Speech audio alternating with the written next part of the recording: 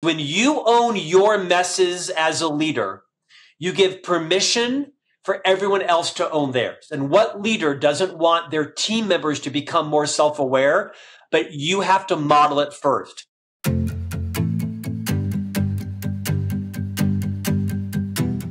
Welcome to the Seismic Shift podcast. Thank you all so much for tuning in today. I am super excited about our guest, Scott Miller, who's joining us today. Scott is a true rock star, and he's just super cool. He's on his global speaking tour right now. He's not only a global speaker, he's a multi-best-selling author, columnist, podcast host, radio host, and his specialty right now is about mentorship. So his recent book exactly is The Ultimate Guide to Great Mentorship. He also has written about messiness, from mess to success. He also wrote about master mentors and 30 essential learnings from the best from Seth Godin to Susan Cain to General Stanley McChrystal. I mean, this guy does it all. And on top of that, he has 3 boys that he's raising with his wife in Salt Lake City, Utah. So for those of you who follow Scott on LinkedIn, it's always just really cool to see somebody like Scott who is traveling the world, promoting his books, delivering the content to help leaders be the very best they can be, and also every night trying to be the best dad and the best husband. And I love that. And I love following your journey. So thank you, Scott Miller, for being on the Seismic Shift. I was grading myself A, B, C, D, and F on all those absurd things you were mentioning. Most of them were C minuses, and it kept getting worse and worse and worse. But thank you for your spotlight, and thank you for the platform today, Michelle. Great to be here. You know, I love how you just kind of, you own it. You know, being a dad is hard. Being a husband's hard. Being a global speaker, keynote speaker is hard. Writing books every 6 months, which seems to be what you do, which I don't know how you do it, is hard. And I love how humble you are saying, I would give myself a C minus. That is one of the things we're exploring today is seismic shifts. You know, I mean, that's the whole goal of the podcast. What seismic shifts are happening out there in leadership? How can we harness them? How can we understand them so that all of our listeners can be the very best? And so what is a recent seismic shift that you've been seeing? Oh, I think there's a huge swing back to power skills. You know, we've heard about hard skills and soft skills forever, and people needing to know how to code and how to understand AI and the metaverse. And I think we're seeing on this side of the pandemic and on this side of hybrid work and virtual work, we're seeing a need for good old-fashioned interpersonal skills, eye contact, reading body language, offering apologies, knowing how to be a persuasive communicator, knowing how to not just diffuse, but to manage, mediate conflict. I think developing relationships, again, is a seismic shift back to where we came from some time ago. I think I saw where, was it Mark Zuckerberg had just taken about a $40 billion charge or loss on the investment in the metaverse? I'm not sure that means that people don't want to be in the metaverse. I'm not quite sure I even know what the metaverse is. But what I do know is that when I get on a plane and I go meet a client or take the time to go have lunch with someone or on a walk with someone, the relationship is deeper, the trust is better, the business is bigger, the results are superior. So I think there's a seismic shift back to the expertise of being able to develop relationships. Oh my gosh. To all of my listeners, can you see why I love Scott Miller? I mean, that is the seismic shift that I wrote about in my first book. It's all about connection now. And that old model that was so transactional, it was so just bottom line. I see you as a number. What numbers do you bring to my company? Boop, boop, boop. I'm not going to focus on you as a human or on the fact that you actually have a life outside of work. And that just doesn't work anymore. It is, I truly believe it is all about relationships. And I term that it's all about connection. And to me, it's about connection with yourself, connection with your team, connection with the organization. And just like what I said in the very beginning, Scott, how you owned, how I introduced you and you immediately owned it and said, I don't know how well I'm doing. That is a part of connection, just owning your story and your journey and being real. Beautifully said. I was at breakfast this morning with a colleague, kind of a mentor of mine. I'm writing a new book about power skills. We were talking about a variety of things. And, one of the big ideas there was really understanding what are your superpowers? What are you great at? And owning them and being comfortable with them, being comfortable with who you are as a person, but also still, operating and behaving in a way that the culture you're in requires you to without becoming someone else. Kind of being amorphous without being a chameleon, with being able to adapt with people's different needs without not knowing who you are. It's a tough time right now. It's a tough time to be yourself and still thrive in a highly politicized world. It's a tough time. And during tough times, we have to go back to what we know best. And that's what you said, is the connection with other people, is being an expert at relationships. I love how you called those power skills. Can you talk to us more about this? Oh, sure. It's this new book that I'm writing. It'll be out in 2025. There's hard skills and soft skills. And I think soft skills kind of went through a bad rap for a while. But to your point, soft skills are the new power skills. These are the abilities you have to get promoted. Everybody has technical skills. You got the degree, you got the certification, you got the management program outcome. But these power skills are your key differentiator. They really come down to, are you able to develop mutually trustworthy, beneficial relationships? Do you have self-awareness? Do you know what it's like to have lunch with you, to play pickleball with you, to be led by you, to be married to you, to stand in a trade show booth with you? Do you know what it's like to be in a conversation with you? Do you dominate? Do you supplicate? Do you add value? Are you always the first to speak? Are you always the last to speak? Do you never speak? So these are skills that are enormously valuable. Like you, Michelle, I host a couple of podcasts, and one of them is I interview C-suite officers every week, and I always ask them, hey, so I have 3 sons, 9, 11, and 13. What are the skills you're going to need from them a decade from now to be hired in Nike, Whole Foods, Delta, Wendy's? And they all say the same thing. None of them talk about coding. None of them talk about AI. None of them talk about engineering skills or math skills. Yes, you're going to need some level of specialty, but they all talk about the same thing. These power skills, the ability to get along well with others, to leverage differences to come out better off for the company and the shareholders and the stakeholders and the clients. These are power skills that are having a resurgence inside of organizations. Yes, you have to have a credential. You have to know Six Sigma, lean manufacturing. Yes, you have to know social media or project management or engineering, whatever it is you went to school for or studied. You can't get hired and promoted on power skills alone. You've got to have some technical competency in some area. But you'll never thrive in the workplace, become a leader, lift others along with you if you don't know how to develop relationships. And it's not easy for all of us. I can tell you it's hard for me. If you wanted to hear more about that, I can tell you all day long about how I'm kind of an introvert masquerading as an extrovert. I'm a little awkward in social settings. I have a stutter. It's quite debilitating at times. And so I have to work hard to develop relationships. I'm uncomfortable with silence, as evidenced by my extemporaneous 12 minutes of speaking now. And so I have to be super self-aware of what it's like to be in any kind of relationship with me, especially a professional one.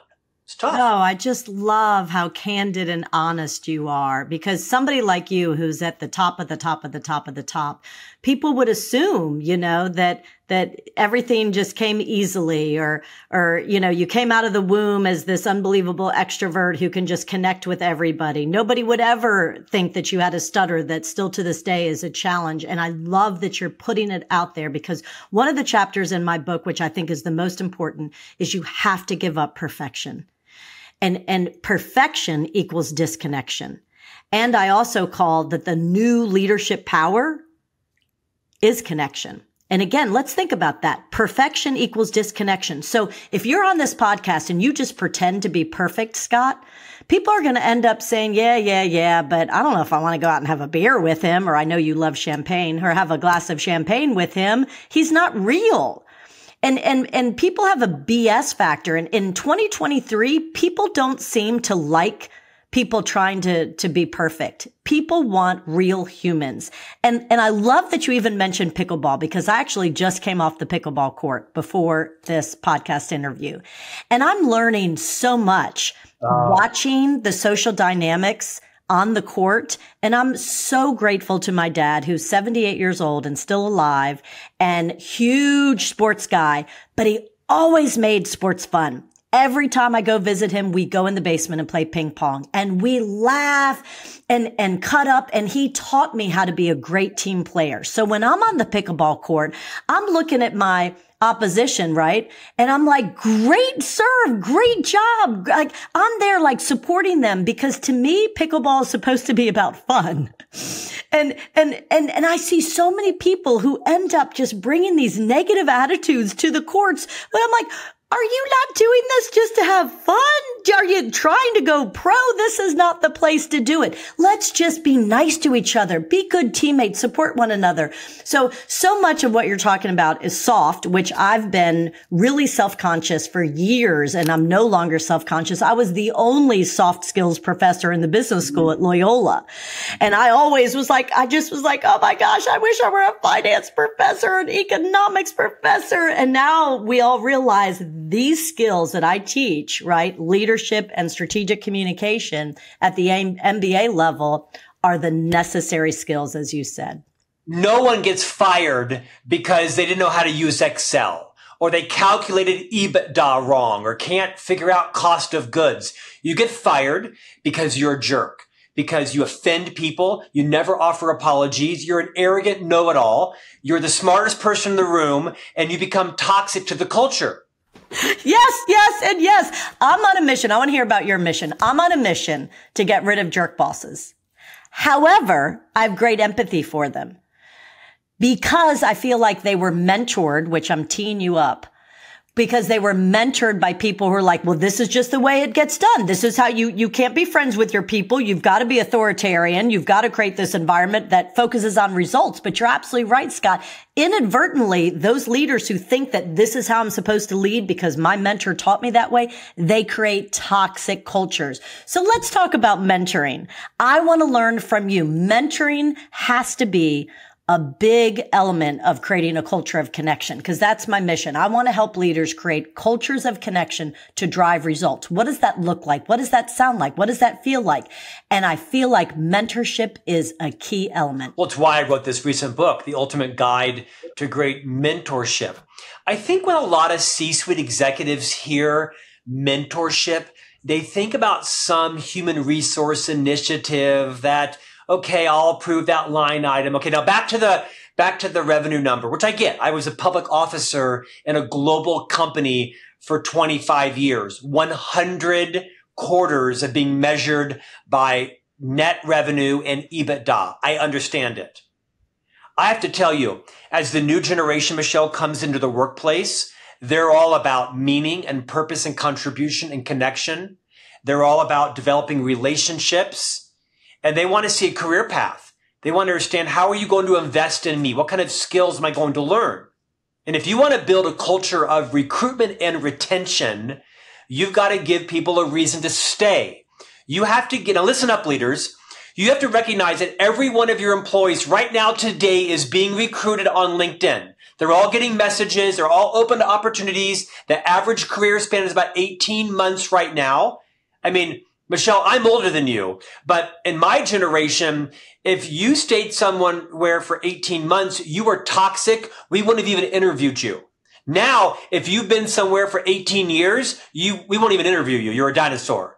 So unfortunately now, talent stacking, career stacking is all the commonplace. I say unfortunately because companies want talent to be nurtured internally. And so you've got to shift your thinking to give people a reason to turn off the open to opportunities button on LinkedIn. You've got to build connections with their leaders, with their senior leaders, with the C-suite, which is why I'm so passionate about mentorship and mentor programs, because it is arguably one of the best ways to lengthen the tenure of your your up and coming leadership and your younger employees is having them connected to the organization to see a career path, to understand, why should I stay here? Are the company's values similar to my values? Is there a chance to go to the Dubai office? Can I go to a trade show? Can I get some learning? Don't underestimate the value that a mentorship opportunity has to make a career lifelong decision. And if they do leave, they might come back. And you want them to go get a bunch of skills and bring them back to the organization. Have them bounce back in. As you can see, I'm an unabashed champion of not just mentorship, but of mentorship initiatives inside divisions, departments, platforms, and organizations. Oh, you are preaching to the choir. I love it. And I totally am in alignment with you. And so I'm putting myself in the shoes of some of our listeners who are like, yes, yes, and yes. But how do we do it? So please walk us through. How do you do it? And I'm assuming, like you said, it doesn't have to come from HR. How do you implement a mentor system? Well, let's talk personally, first of all. I don't think you have to know who your mentor is. My most influential mentor in life was a guy who led a talk show on the radio for 15 years in junior high school. I listened to him every night. And he was my biggest mentor, Bruce Williams. He was sort of a small town mayor entrepreneur. And he had an advice show about, how to invest in inheritance, how to buy a home, how to buy a car, what is mortgage insurance, what is term insurance versus life insurance, whole life. And I had a massive education from Bruce Williams. Never met the guy. He died not knowing I was even alive. So LinkedIn has democratized mentoring. Let me remind you, every business titan, every best-selling author, every keynote speaker, every LinkedIn influencer, they're all doing the same thing at 9:45 at night. They're all in bed, tucked in. They're scrolling through their Instagram and their LinkedIn, and they're watching House Hunters International. And so if you want to slide into someone's DMs, whatever that's meant professionally, and say, hey, I'm looking to do something like you did. Would you mentor me for 3 Fridays for a half an hour? Most of them are going to say, yeah, talk to my assistant, Tom. He'll get you in. You get the point. There has to be some boundaries. So redefine what mentorship means to you. But inside your organization, if you're a mentee looking for a mentor, or you're a leader looking to give back, you can start your own mentorship initiative, right? Start matching people. Set some boundaries. Say, here's what we're going to do. We're going to do Friday sessions once a week for 45 minutes. Mentee, here's the 5 things you need to do. Don't ask them for a loan. Don't ask them to be your champion. Don't ask them to be your ally. A mentor is not an ally. Not the same. Come prepared. Make and keep commitments. Show up on time. Have an agenda. Have a goal. Mentors. Show up on time, have a goal. Don't live vicariously through your mentee like parents live through their children, right? Your job is not to right the sins of your childhood through your mentee. Don't ever say, well, if I were you, because you're not them. Say, well, here's what I did when I was faced with similar circumstances. Let's see if any of my wisdom, mistakes, and successes have any relation to you. Be aware of how intimidating it can be to be mentored by you with your title and your body language and your vocabulary. Just be super self-aware. Keep your boundaries clear. It's a very important role in mentorship is to set boundaries. And then once your mentee honors them and prove themselves worthy of you lowering those boundaries, then you can do that. Whole chapter on the power of setting boundaries. Just take the initiative. I am passionate about a lot of things, but I'm also mindful that great leaders don't always make great mentors. The competencies that may have made you a great leader may or may not translate into great mentorship. It's why I wrote the book, The Ultimate Guide to Great Mentorship, 13 Roles to Making a True Impact, because sometimes you underplay these roles. Sometimes you overplay them. Sometimes you shouldn't play them. Depending upon the circumstance with your mentee, you might play 1 or 2 of them. But my gift to the mentors on this call is to have a working knowledge of them. And by the way, to the mentees looking for a mentor, although the book is meant for mentors, if you were to read the book, it would absolutely help you be a better mentee and also select a better mentor for your needs. Oh my gosh, I love it. And so I can't stop thinking about when did you write the book on the 30 Essential Learnings from Susan Cain and General Staniel. That's the series called Master Mentors by the same publisher, HarperCollins. Every year I write a new volume. Like you, I host this podcast and I'm able to interview influential people. And every year I pick 30 of them and I write an insight about a transformational idea they had. So that came out the last 2 years and a new one coming out this year. And with that book series, Master Mentors, somehow I got a reputation as knowing something about mentorship. And that's why I wrote this book. What was your favorite big aha moment from Seth Godin? Oh, this idea of your smallest viable market. I think too many entrepreneurs and leaders are trained in business school to think about your largest viable market, also sometimes known as the total addressable market. Seth Godin, the famous, leadership and marketing podcaster, blogger, icon, author, he talks about your smallest viable market. Who's your first customer? Who's your first reader? Who's your first subscriber? What is their name? What is their demographic? What is their circumstance? What is their pain? What is their language? And solve that. Okay, your first customer.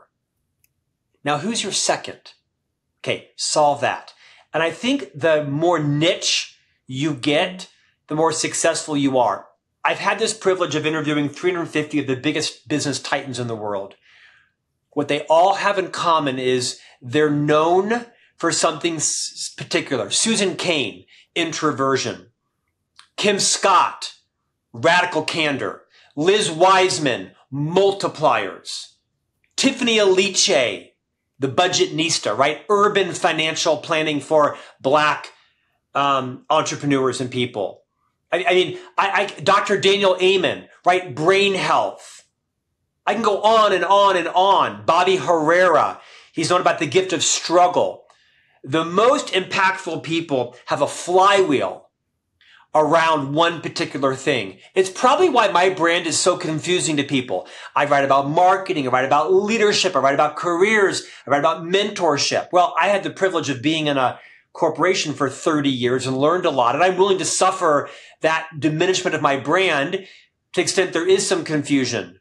But from Seth Godin, it's the smallest viable market. What is your flywheel around? And stay focused on that. Somewhat counterintuitive to how I've approached my own business. What about Susan Cain? You had mentioned earlier that you really are more of an introvert. And so you're on a world tour right now and you don't stop. And what did you learn from her about introversion? Well, so obviously I say I'm an introvert masquerading as an extrovert. I don't know if I'm either. I'm a little bit confused even about that. But what I learned is she wrote a book called Quiet. This is a seminal book, Susan Cain. And all leaders, all mentors should read this book because it really talks to people like me that appear as an extrovert, very charismatic and loud and dominating. And oftentimes I find more quiet, retiring, and shy people difficult. I think they lack enthusiasm or passion or contribution. No, they're just not expressing like I do every thought that came to their mind. They're more thoughtful. They're more deliberate. They have more disciplined, rigorous thinking. They don't like me. I'm an external processor. I have to hear myself say it out loud to decide whether or not I believe it. It's why some politicians are quite dangerous. They test their policy speeches by applause in the audience and don't really have a political ideology. You can figure out that one. Susan Cain's book is really written for introverts and how to thrive in a world that listens to and rewards extroverts. So my brother is a raging introvert, chemical engineer, Black Belt Six Sigma, MBA in business process from MIT, left brainer, could not work a cocktail party to save his life. And then there's me who can't, I can't even spell Six Sigma, let alone know what it even is. But for leaders like me that actually can minimize and disregard introverts, it gave me such an awareness around, no, just because the person isn't speaking up in the meeting doesn't mean they're not perhaps even paying closer attention to the person who's a gadfly, who's repeating everything I say. And I had so many instances where as a leader, I might have, a team meeting, fly in 25 salespeople. And of course, all the extroverts who are the sycophants sit up front and feed my ego. Whereas the introverts take serious notes and then they call me 3 days later. And they say, on Tuesday around noon, Scott, you talked about this. And I'm like, Tuesday at noon? What are you talking about? And they had copious notes and they thought about it. It just took them a day or two to gather their thoughts and to ask their question in a really thoughtful way. And it was through Susan Cain's book that as a extroverted leader, I became much more appreciative of the value in and not to dismiss the perceived lack of value by people who were different than me, the quieter people. Oh, that is just a beautifully articulated way of describing it. I just interviewed Sally Helgeson on her book, Rising Together, on a culture of inclusion and belonging. And again, many similarities with my work on a culture of connection, which many similarities with Morag Barrett's work on allyship, right? So you are, like you said, you're not just one word. You're not just mentorship. You also are the podcast host who interviews all the chief executives. You also have the whole series on messiness. I mean, you do, and marketing. You do represent a lot of different areas. So let me ask you this, Scott. If you were giving advice to our listeners right now, my leaders, who want to create a culture of connection based on true relationships and those soft skills, which are the power skills, what would you recommend? How do you create a culture of connection to drive results? I heard this adage once that I think is piercingly insightful.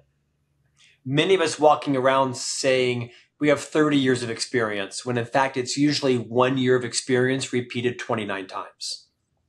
We find a style that works for us and we just hammer it home. And I think for many decades it was successful.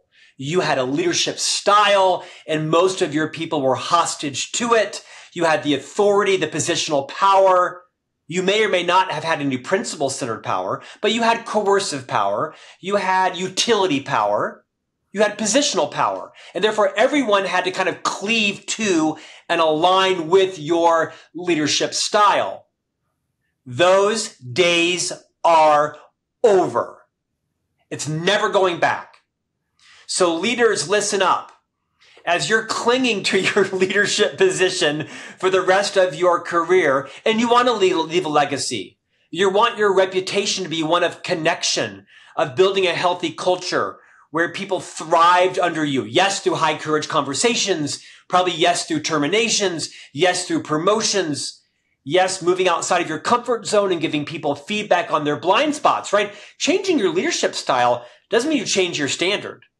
Doesn't mean you change your values, but it may mean that you change the way you develop relationships. And so now what I tell people that are my age, that are like me, that are still very relevant in the workplace is you've got to recognize that you need to employ what I would call an individualized style of leadership, because Tina and Tom and Nancy and Kim all need a different style of leadership. They like to be rewarded differently. They like to be recognized differently. They like feedback differently. They like to be challenged differently.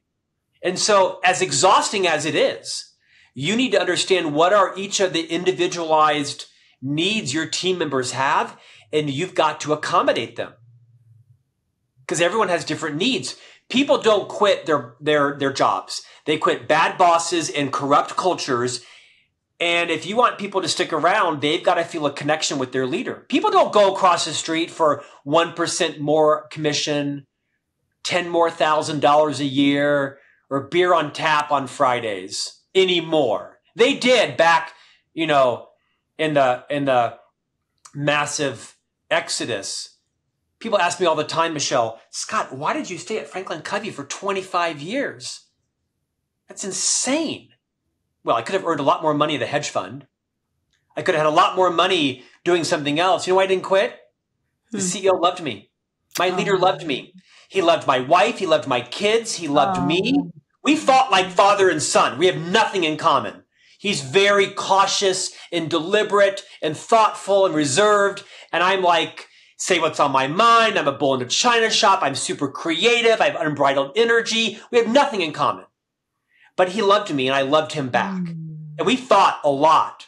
There were times he had to leave the room to gather his emotions, probably not to like kick me out. But I didn't quit him because he loved me. And I said no to a lot of offers.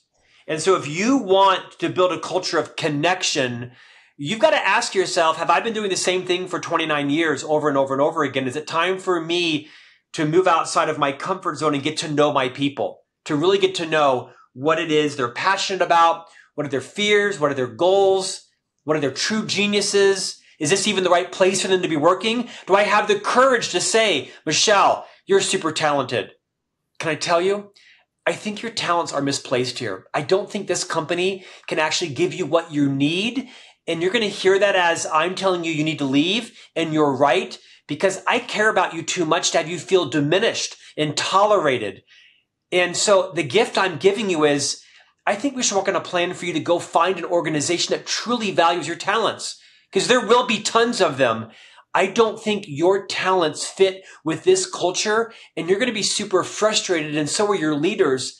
Let's go find you the right place to like live your voice and deploy your genius. That's a huge gift to someone versus trying to force them into the right fit, trying to manage them, which will end up being minimizing to them.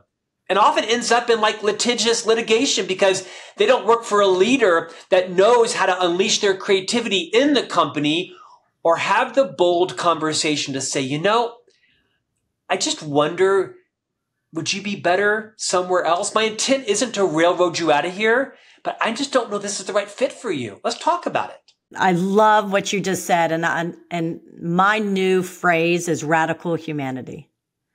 And that's what I'm trying to coach as an executive coach. I have so many leaders. I mean, I feel like you're talking exactly about many of the leaders that I'm coaching who have recognized that some of their chiefs on their team are not the right people, and they care about them so much. They want to find them a better place. And it really is about radical humanity. I think connection right now is radical humanity because you're right. It can be exhausting. I've had people listen to my audiobook, friends of mine who've come up to me at parties here in New Orleans say, you're telling me that I have to get to know each and every one of my leaders and their desires and interests and what they want to do for the rest of life and their superpowers. And I said, yes. And it is tiring and it does take up energy, but that is exactly what is expected. And that's the seismic shift that I'm seeing. It's radical humanity. It's also, Michelle, it's why not everyone should be a leader of people. Not everyone should be a commercial airline pilot. Not everyone should be an anesthesiologist. And not everyone listening to your podcast should be a leader of people. But if you choose to be a leader of people, then it is incumbent upon you to move outside of your comfort zone and discuss the undiscussables and practice radical humanity. Kim Scott, right? The famous author of the book, Radical Candor. What she says is the opposite of radical candor is ruinous empathy. Think about that. Too many leaders practice ruinous empathy. Quite frankly, they're not mature enough to balance high courage with high diplomacy, declare their intent in a high courage conversation. My intent's not to minimize you. My intent's not to embarrass you. My intent isn't to railroad you out of here, but we need to have a high courage conversation to make sure that your skills are deployed against our key results and to make sure we're always aware when you or we are off on that, to make sure that we create a culture where those whose skills do allocate to our top priorities can thrive, and to where those who don't can thrive elsewhere. Because everyone needs to work, but not everyone needs to work here. I feel like you just identified some crucial elements in what a culture of connection would look like. So we think mentorship for sure, right? And it's also those courageous, tough conversations.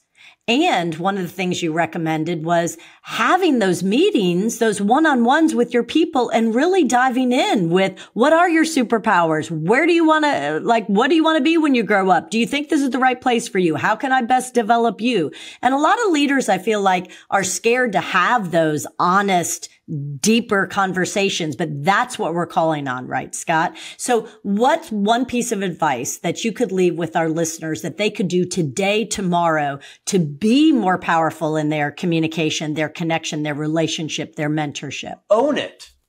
If developing relationships philosophically makes sense to you, but pragmatically is not easy for you, talk about it. Sit your team down and demonstrate the courage and say, I don't think anybody here disputes my ability to develop systems and to read a P&L and to hold people accountable for their sales pipeline. I don't think many people dispute my skill on that. I think we all would agree that I actually could probably be a little more gentle, a little more kind, maybe a little more forgiving, maybe a little less. You get the point. And so I'm trying to be better at developing relationships.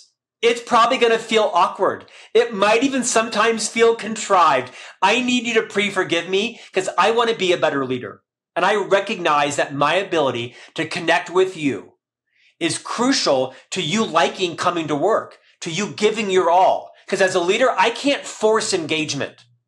What I can only do is create the conditions where you choose a high level of engagement. And so I'm going to try my best to get to know each of you better. Let's laugh about it. You can tease me. It's okay. I'm going to be on a journey like you. Can I tell you, people want to work for that person. People want to work for the guy or the gal that says, I'm kind of awkward. I know it's hard to get to know me. I'm sure it's something my parents did to screw me up later in life.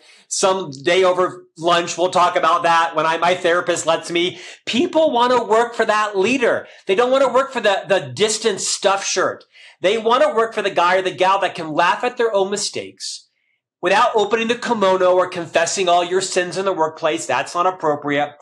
So the first thing to do is to just be comfortable on what you're good at and what you're not at and set the example. Because when you own your messes as a leader, you give permission for everyone else to own theirs. And what leader doesn't want their team members to become more self-aware?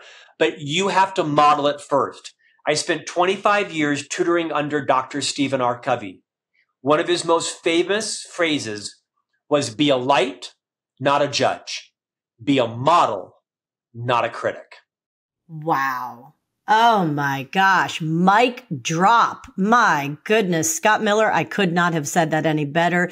You were just an amazing guest. I loved all of your examples, your insights, your advice, all of the expertise and the wisdom that you brought to this. You really helped every single person who's going to tune in to the Seismic Shift podcast be a better version of themselves, own their stories, focus on relationships and connection, because that's the seismic shift. Thank you so much, Scott. My pleasure. I am irritated with you because your podcast has caught my attention, and I now had to add it to my subscribe list, and I didn't have the time. So now I am not listening to other podcasts because I've been listening to your podcast because your books have been profound. So thank you for having such a powerful interviewing skill. I'm a fan. I'm a huge fan of yours. Thank you all to the listeners, and have a beautiful day. Take care. Bye now.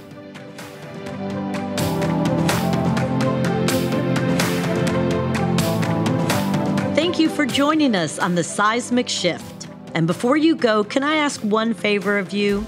Do you mind sharing today's episode with a leader you know? The power of this conversation is found in your using it and sharing it to create real connection in your life. Lastly, I'd like to thank Loyola University New Orleans and the Terra Firma audio team for helping bring this content to life.